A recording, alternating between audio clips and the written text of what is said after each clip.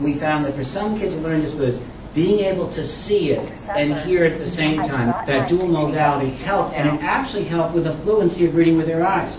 I had no idea. See, most of the people go in education, I'm sure some of you are exceptions. We have no idea. We cannot empathize with what it is like to struggle with reading, because it came to us naturally.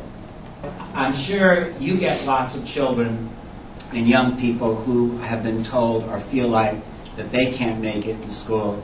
And I certainly felt at that point in my life, and I'm embarrassed, even though I had a degree from Yale University and then a master's degree and 3 or 4 different certification areas. I was thinking, geez, maybe they're right. Maybe, you know, you can't read. Maybe you're not good enough to work and be in school. And I can do Braille. And my Braille got to the point that I would be reading like, today I am in Providence, Rhode Island. So that's how I read Braille.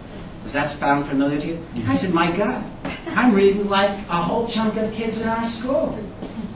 And I'm finding 2 things come to me right away. First thing is, I'm not reading as much, okay? And also my comprehension, because I'm putting the energy in the decoding, that's going down. My Braille speed is 20 to 40 words a minute, okay? My speed with digital text, listening to it, is 200 to 300 words a minute. Figure out what's more efficient. I'm sure that's the case with many of your students. They find that providing this tool, the kids were engaged and on task more with reading and writing. And I want to stress, what this tool does over the readers, you can listen to the books, but they don't help you with the writing aspect. This does the reading and the writing. I'd say use all of them, okay?